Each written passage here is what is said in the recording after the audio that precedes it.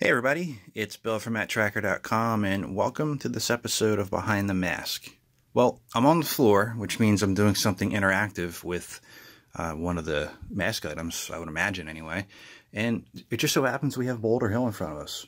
Now, I did talk about Boulder Hill way in the past. It was one of my first videos, but since then, I don't remember the exact date, but I haven't cleaned this thing since then. So I wanted to show you a couple tricks that you can do to clean this without ruining it, and also show you where you can buy new stickers if you want to refresh it. There's a website that I'll put in the link. I'll put a link in the description for, and just kind of go over like what I feel is missing from this and what I feel really stands out. Now this is one of the more iconic play sets of the 80s, and I plan on doing a future episode on those other play sets as well. And remember, I can't review something unless I tangibly have it. But if you have a suggestion on what you want me to review, put it in the comments. I will take it into consideration. But pretty much I'm going to be pitting Boulder Hill versus those other ones. And we're going to see where they stand up. Now, my Boulder Hill is not in the greatest condition. Parts of this were mine from when I was a kid. And some of it I had to kind of recollect.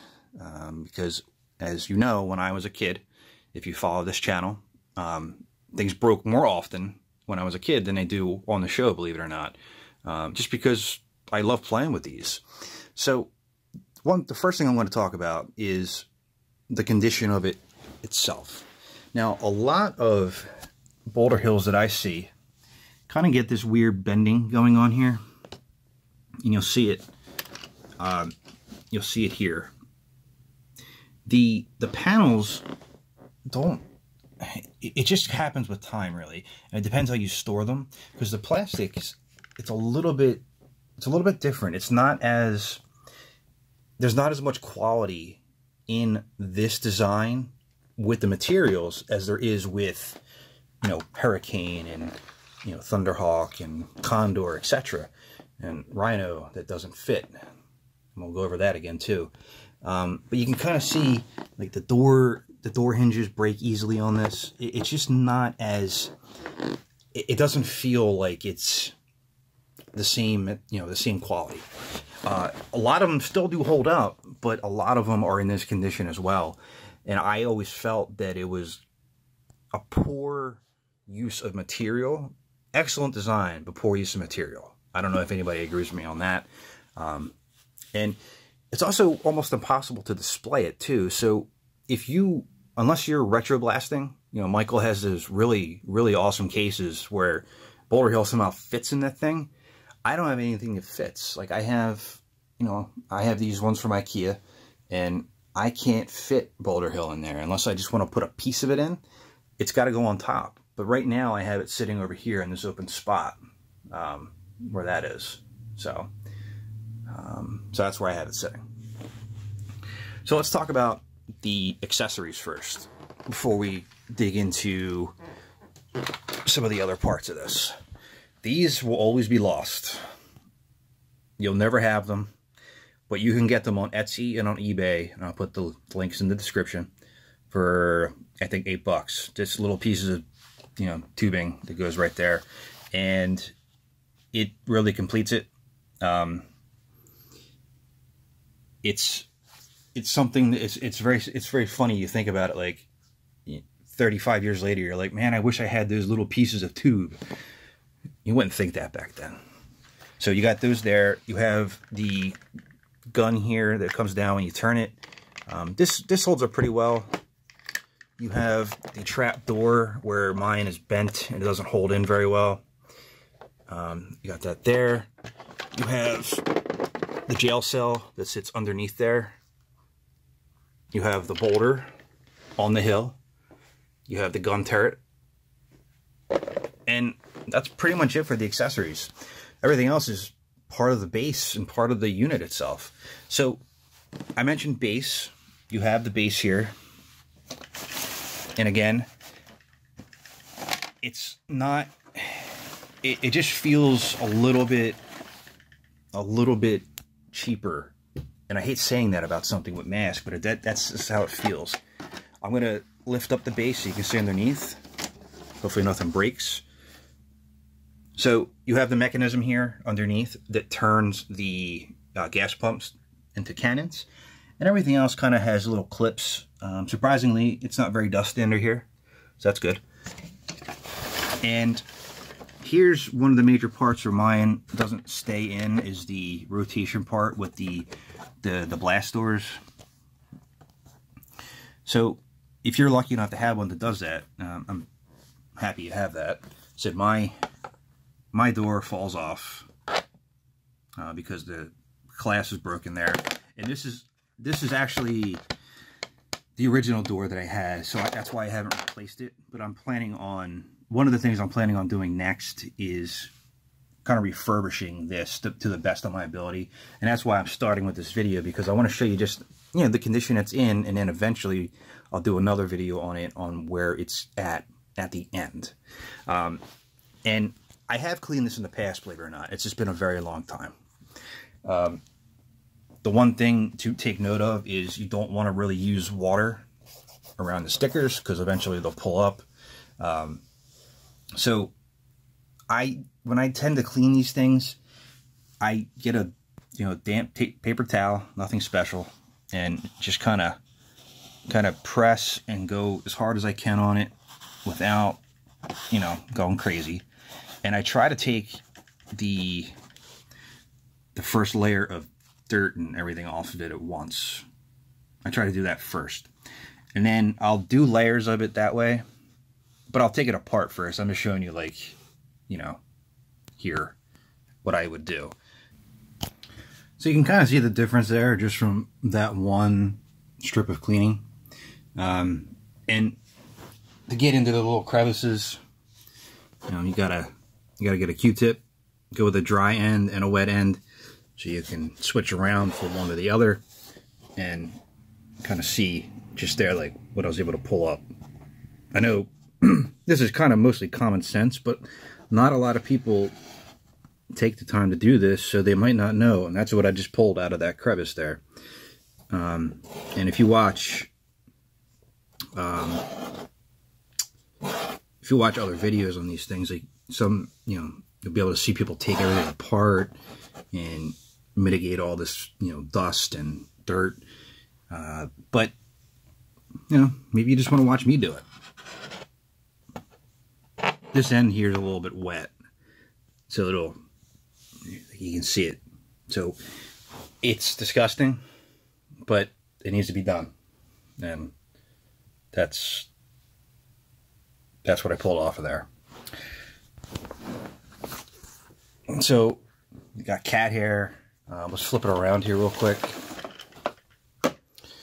This thing always falls off too. It's supposed to come out underneath here is another gun. See what other crap we can find in here.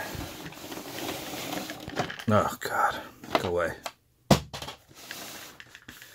And in here, there's a ton of detail that it's often overlooked.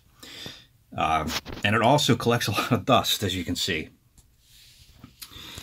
So the details in this show a kind of a, auto mechanic shop, really. There's no elements in here of this being the M.a.s.k headquarters.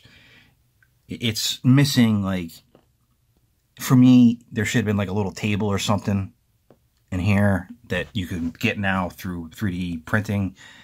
That would have completed it, I think, in my eyes, and maybe some different decal work inside here that kind of made it feel like more of a headquarters.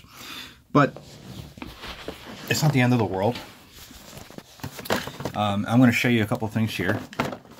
So when you take the Boulder off of here, the one thing I want to point out is that, to my knowledge, there's no metal in this.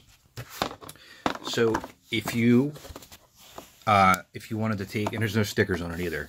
So if you wanted to take this and just kind of give it a little bit of a soak in some warm soapy water, and then give it a good rinse, you'll be able to get all this stuff off without going through all these crevices.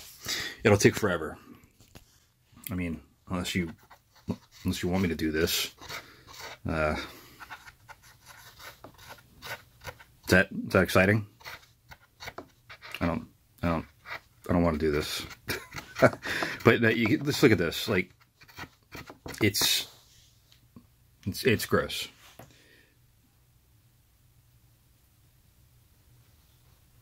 Yeah. I've been breathing this stuff in for how many years? So you can pop that right off and give it a good bath. Same thing with these elements here. If your stickers are in bad shape and you want to replace them, I kind of recommend doing an entire bath just in a little bit of warm water, because there's no metal in this. There's no chrome. There's nothing to really worry about, rusting or anything along those lines. But since mine still has some of the original stickers on it, I don't want to do that. So what I would have to do is take off this part of the base here, and you can see that it stays in place with that divot, and that's how it slides open. What I would have to do here is, take the cloth and whatever I have and just kind of give it a good scrub down. And you're going to have to do this a couple times, because you're not going to get everything on the first pass. It's going to take some time to really get it. It's gross. Especially in here. So you might be able to maneuver this into the bathtub and hold it there and maybe spray it or something like that. But again, if you want to hold these stickers intact, I recommend not doing that. If you don't care, take this part of the base off. This whole thing here. Put everything in the bathtub, let it soak, and then when your wife asks what the heck you're doing, you say, preserving history. Something along those lines. Yeah, it's not super, but it's doable. And disgusting.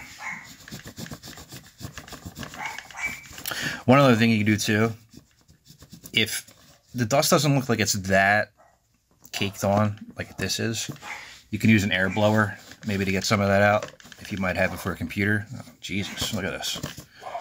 But think about how this displays. It's just how it happens. There's no way around it. There's nowhere to put it. And it's just hard to clean. But again, it's important to have in your collection. You should definitely have one. And get this back on here real quick. Get this back in the hole here. See, because mine's a little warped, it doesn't really stay in place that well on the bottom. But I mean, just look how much I took off from 8 seconds of cleaning. All right, so does Rhino fit? Well, we all know that answer. And I also covered how big it would need to be in order to make it fit. And I'll have that in the description as well. But I just want to know what the thought process here was. I really do. Because I can do that and cheat. But that's cheating. I don't want to do that. It really took a lot out of it, the imagination, when we were kids. Now it just makes us bitter. But again, let me know your thoughts on Boulder Hill. It's definitely something you need to have in your collection, and it's something that if you can display it, or you have a better way to display it, let me know how you're doing it. And again, pay attention to these little details here. The little details are what make M.a.s.k really stand out from other elements, even though there's nothing in here that really says this is my headquarters. nobody ever talks about these details. And those little details really make a difference when you are talking about something as iconic as Boulder Hill. Now, remember, it's got a cheaper plastic than some of the elements, and if you want to clean it, you can do a bath of this here, the Boulder Hill part. The other parts, you're going to want to scrub and probably do 2 passes on. Don't use a ton of water. Don't use anything really astringent. I don't think using like a wipe, like a Clorox wipe, is going to hurt it, but you don't need to go that far.